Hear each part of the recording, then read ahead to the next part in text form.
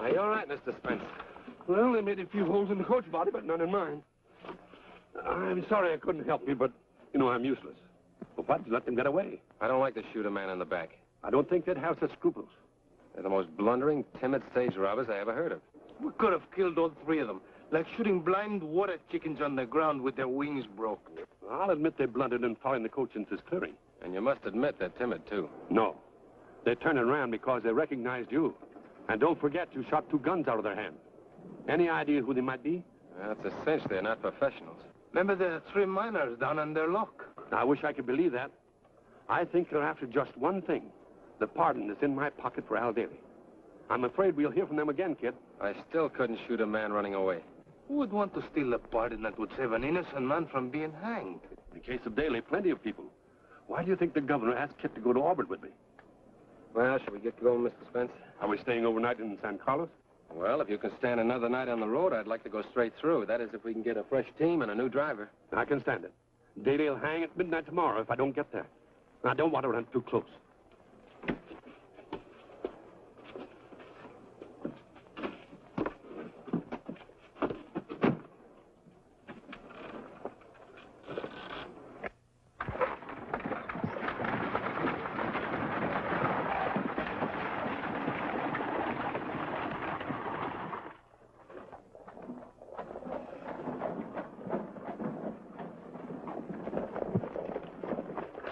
There are no fresh horses. The San Bernardino stage took the last team a couple of hours ago. Can we go on with our horses, kid? Yeah, we've been pressing them over mountain roads all day. They'd never get through. How far is it from here to Auburn? 12 hours ought to get us there in plenty of time. If we get a 5 o'clock start, that'll give you a 7-hour leeway. All right. A good sleep in a bed won't hurt any of us. The way we push through day and night. Toro, have the driver put up the horses, and please bring the bags to the hotel. What are you going to do with the pardon, Mr. Spence? Leave it in my room under my pillow, I guess. If you meant what you said, I guess I won't get any sleep tonight. I'll be sitting up in your room all night. Well, I certainly wouldn't leave it with the hotel management. Let's ask the express company to put in their safe. Fine.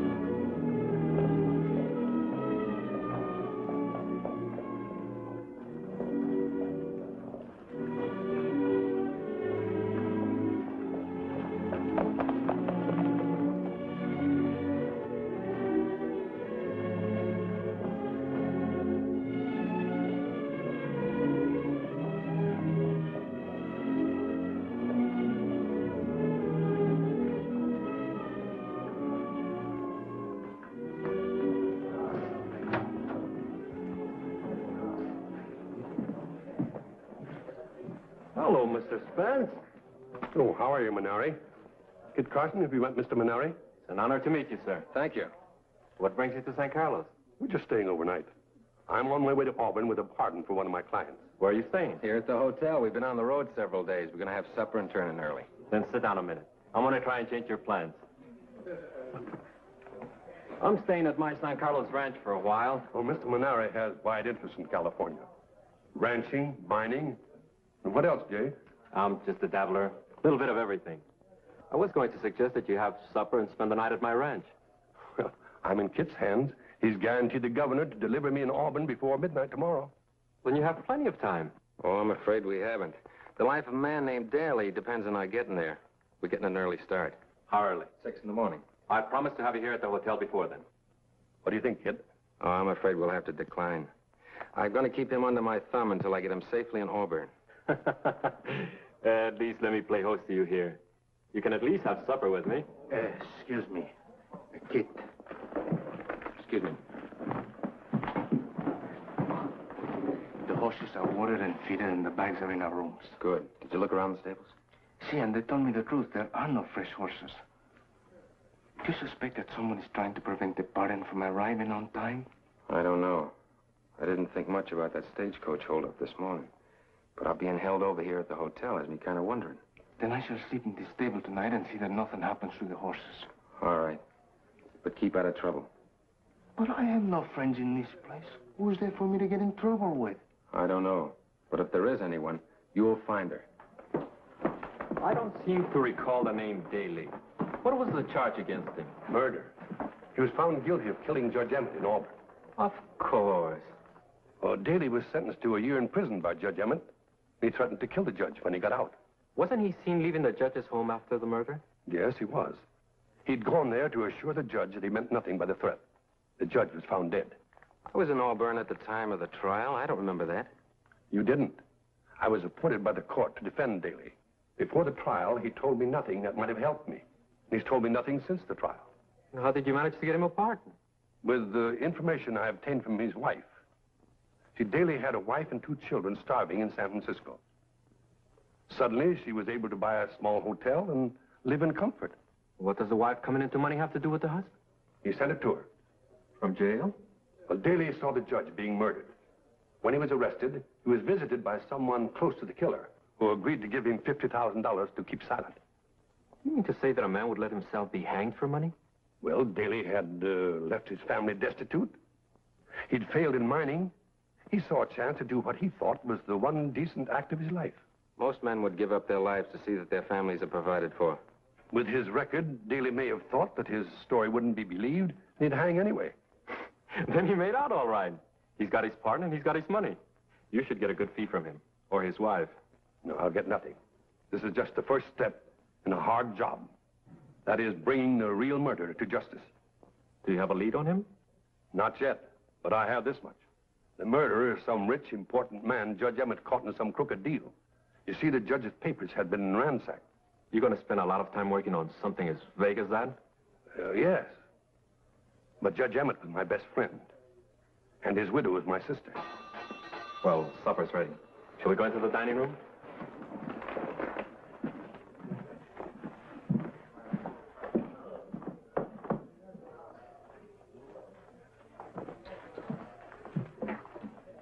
Tell me, my faithless little wish, did you miss me while I was away? I beg your pardon, senor. Oh, perdone usted. I was talking to my horse. I was in San Carlos before, but unfortunately we didn't meet. I'm El Toro. El Toro. I am Juanita Mendoza. Oh, mucho gusto en conocerle. Gracias. El gusto es mío. Did you not get off the stage at the arrive a while ago?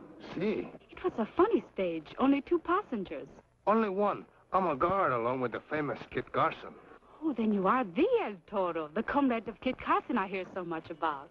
We never ride them stagecoaches, but this is an affair of importance, an affair of state. It must be wonderful to have a part in matters of such importance. Kit Carson's over at the hotel having his supper right now, but I refuse to join him. I'm tired of that roast beef we've had every day of the journey. It must be tiresome, roast beef every day. Do you know where I could get a good meal of frijoles and tortillas? Nowhere better than at my home.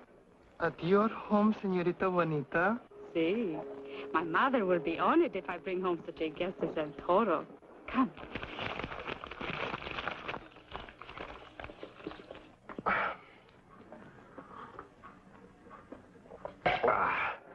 Never in my whole life have I tasted such food. If my mother had only been here, she is much better cook than I. Impossible. Drink your coffee while it is hot. I cannot understand why my mother was staying so late at my aunt's.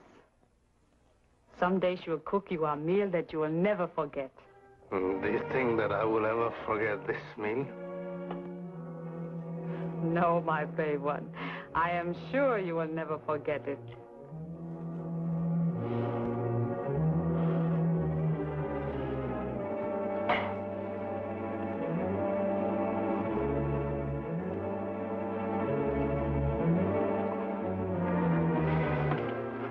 What have you done to me, sinvergüenza? Sit down, my brave one, and rest.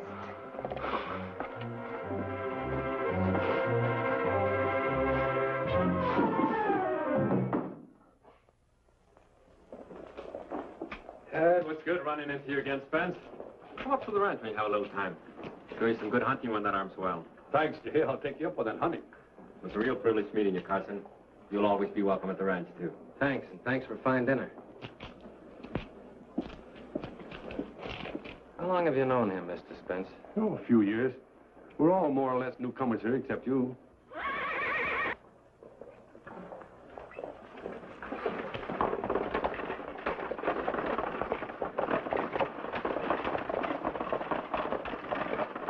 What did he do wherever he came from?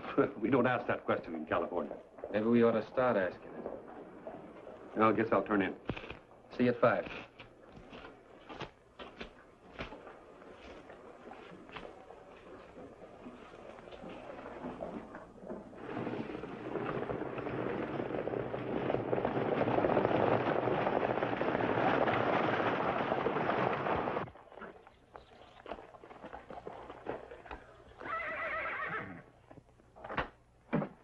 Everything all right? The boys came and put him on the couch.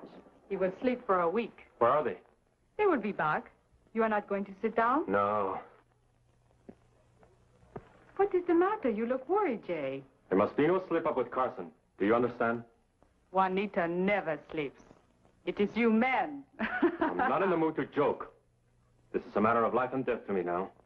One way or another, Carson must be sidetracked. Do you have the money for me? You'll get it as soon as I have the pardon and expenses out of the way. I will need it promptly. It will be wise for me to disappear. You're right.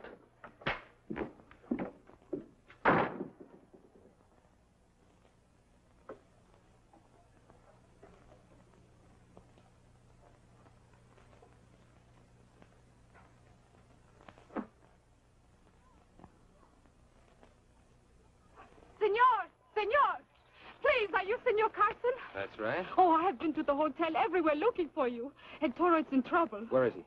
At my house. The constable is there. He's going to take him to jail. Oh, you must not be angry with him. It is not his fault. What's it this time? This time? Yes, what's he done? Why is the sheriff taking him to jail? Oh, it was all my fault. He asked me where he could get some frijoles and tortillas. Oh, he's asked 1,000 senoritas that. Oh? I told him my mother was a wonderful cook and she would be glad to provide. My fiancé, Pedro Rodriguez, come back unexpectedly from the mine we have been working. He is very jealous. There was a fight. And when El Toro was victorious, Pedro drew a knife. In taking the knife from Pedro, El Toro caught him. It was not a serious cut. The doctor is there now. He say no more than 10 stitches will be required. Just a little slip of the knife, huh? But the constable is going to arrest him. He does not believe El Toro has been working for you. Where's the jail? They are still at my home. El Toro asked me to bring you. Is it far?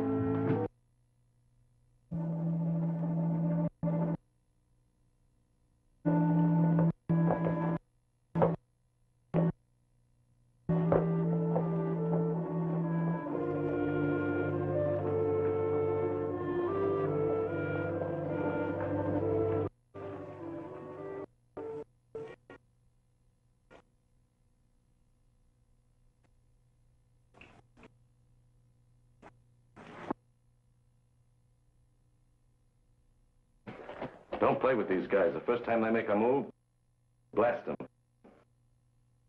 Hear me?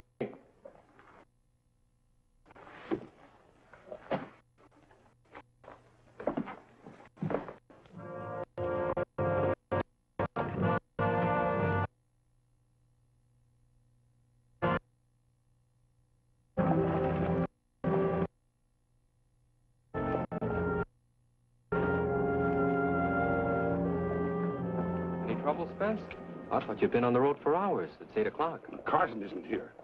He didn't sleep in his room, and his helper disappeared, too. No chance of anything happening to Carson. He probably met some pals of his soldiering days and made a night of it. I can't believe that. Carson is absolutely reliable. Sure, he's reliable. But you don't know these frontiersmen. What are you going to do? Pull out without him? I'll have to. My time is running short now. I can get you a good guard, and Carson shows up. I'll tell him you went ahead. He can overtake you on horseback. I wish you'd do that.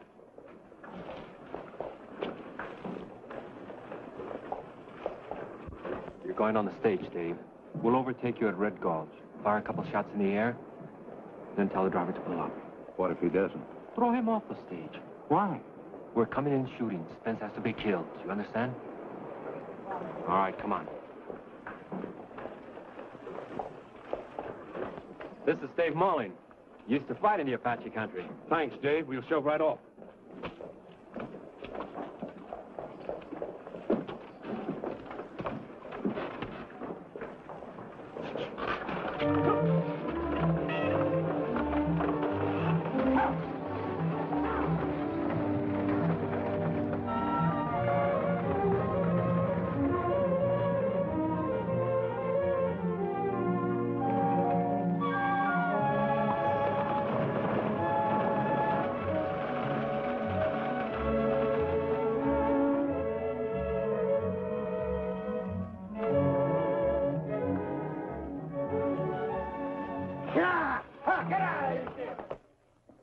Good morning, Senor Carson. The stagecoach just left without you. El Toro, I have brought you some coffee. Gracias. I had some of your coffee last night. Oh, but this coffee is different. See?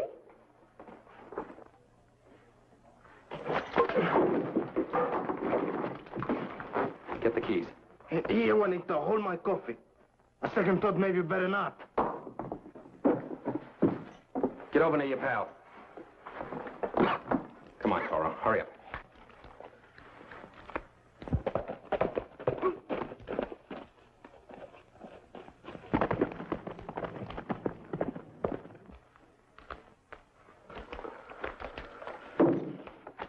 Put a pair on the beautiful senorita. Oh, boy, it will be a pleasure.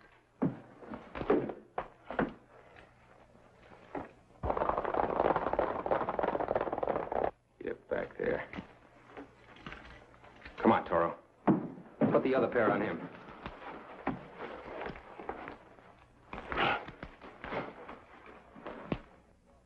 Now get down to the corral and saddle up the horses.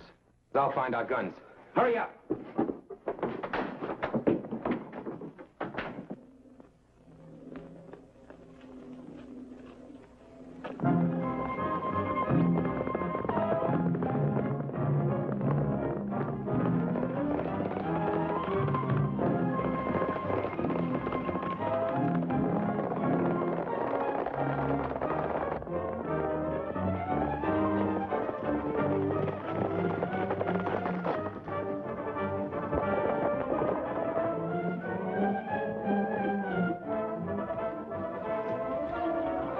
We'll wait here.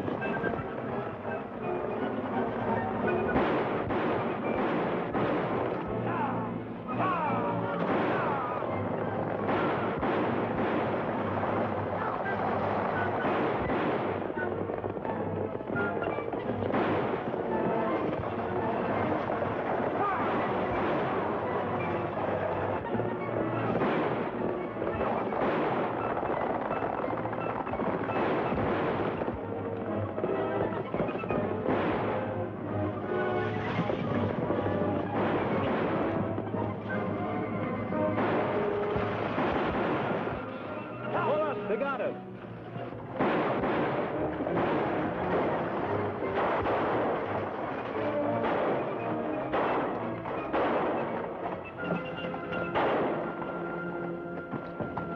Stay here, Toro. I'll get the one that got away.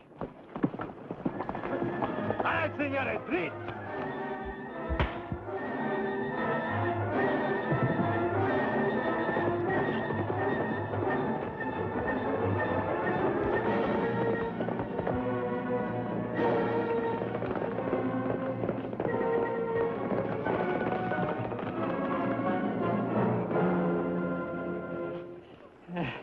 You better shoot me now, Carson. Save the state of trial. I killed Judge Ammon. All right, get on your horse. You'll be all right now, Mr. Spence. We'll take Menery and his men to jail, and we'll catch up with you later. Thanks, Kit.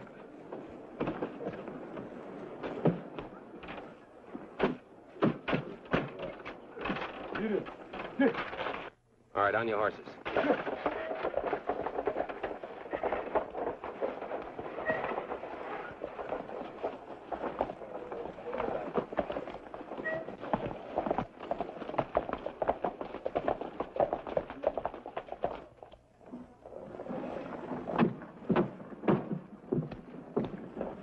That's a good finish for Manera and his gang. They'll be in jail a long time. But I feel a little sad for Juanita. I don't. But you never tasted frijoles. What a meal. I haven't eaten anything like that in months. Don't you realize yet she drugged you? But the frijoles she cooked with love in her heart. It was the coffee that was poisoned. Look, you practically got us both killed last night. You and your romances. You gotta cut out that stuff. Good. I promise, Kit. I'm through. No more coffee. I don't mean coffee. No more senoritas. No more senoritas. We better hurry if we're gonna catch up to that stage. Kit, did you see that? She's pretty enough to be the sister of Juanita.